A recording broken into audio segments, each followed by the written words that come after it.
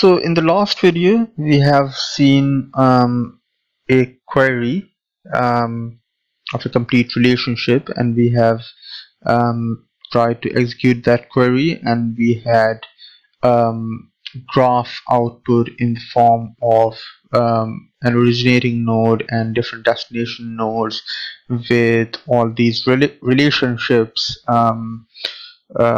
associated with the originating node and destination nodes. So now I would like to be a bit more specific about the pattern, and we can see these relationships, and most of these relationships are enemy of relationships and owns relationships. But let's say we are not interested in any of these relationships, rather we want to have a specific relationship. What we want from J is that give us an output with a similar kind of pattern, but we want to be a bit more specific about the relationships in which we are interested. If you can see on the left hand side, we can see various different kind of labels of relationships which are present currently in the Doctor Who database. So we have an ally of relationship, an enemy of relationship, which you are seeing over here. We've got played relationship, owns, and so on and so forth.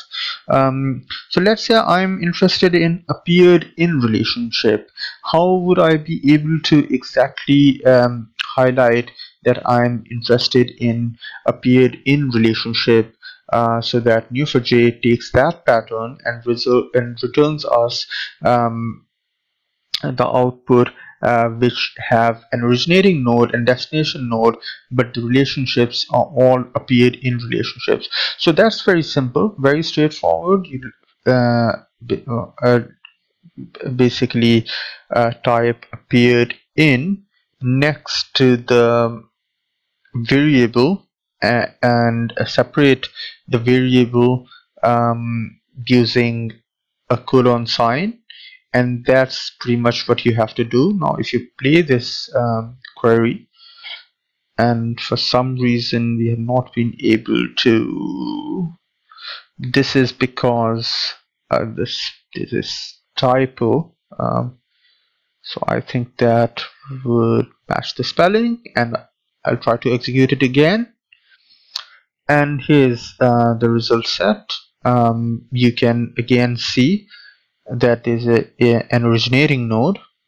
These are different destination nodes, and all the relationships, I don't know how if you can see it clearly in the video, but all these relations, let me try to zoom it a bit. All the relationships now in our output are appeared in relationships. So that's a very simple case where we want to highlight these labels of relationships, or you can say relationship types, within the pattern. Let's just have a quick look at the tabular form of output, and we can see that the originating node is pretty much the same in all these outputs, which is Ross Tyler, a character. And in terms of the destination nodes, we can see different kind of outputs. So this is episode 198 with a title Journey's End, but this has a different title, and this is a different episode number.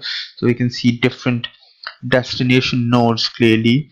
The relationship is empty for the same reason, because it doesn't have any properties, but we can see the relationships over here.